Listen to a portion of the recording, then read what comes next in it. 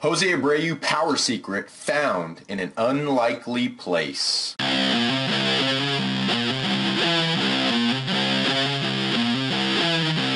Hey, what's going on? It's Joey Myers from the Hitting Performance Lab, and in this video we're going to compare two different explosive rotational athletes.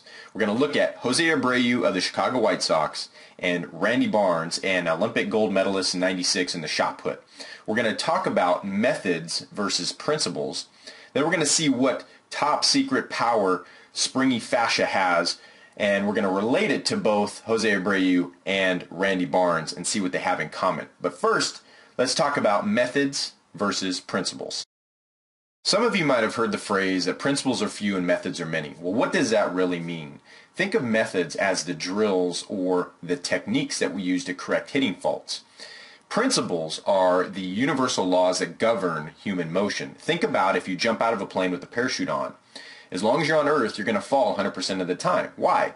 Because gravitational forces are pulling you down. This is a universal human movement rule. Now, what I want you to do in the next clip is going to be Thomas Myers, and his book is Anatomy Trains. He's going to be talking about and demoing another human movement rule called tensegrity.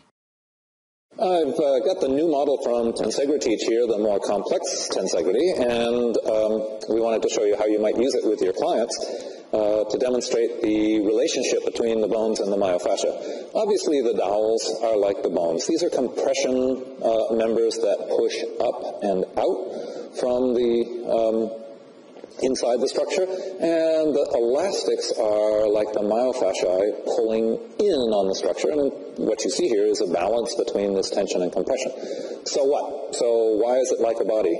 Well, the tensegrity structure responds very much like a body when you stress it. So this stress could be, I don't know, a whiplash. It could be just loading your body with a bunch of weights, or a child in your arms, or whatever.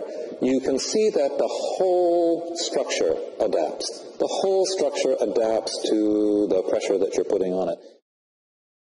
Now let's build on Thomas Myers' concept of tensegrity and apply it to Jose Abreu and Randy Barnes in what I call top secret power, the Springy X pattern. Okay, so let's first see how Jose Abreu applies the Springy X pattern, or what Thomas Myers refers to as tensegrity. So as you can see here, this is the same swing here from Grant Balfour's, a home run that Jose Abreu hit. We just had the pitcher's view and the chest view. Now I want you to pay attention to a couple things. You're going to watch his numbers here as we move forward. And what we're going to see is, we're going to see his numbers a lot more clear as he goes into his loading pattern. And we're going to see this leg of the X get shorter and this leg get longer in the loading side of things. So as we see here, and then what we're going to do is we're going to see this reverse when he goes into his swing. So we're going to see the front shoulder, which was getting shorter before, now is getting longer, and then the back shoulder and front hip are now getting shorter during the actual swing itself. Now let's take a look at Randy Barnes. Alright, this is a clip where Randy threw the shot put 76 feet on a foul, and even though it was a foul, nobody does that. Nobody throws even a foul 76 feet. But we're going to see the same principles here of tensegrity and the Springy X pattern. So what we're going to see is as he goes into his load, you're going to see that front shoulder go down and in towards the back hip, and you're going to see his back shoulder move away from his front hip.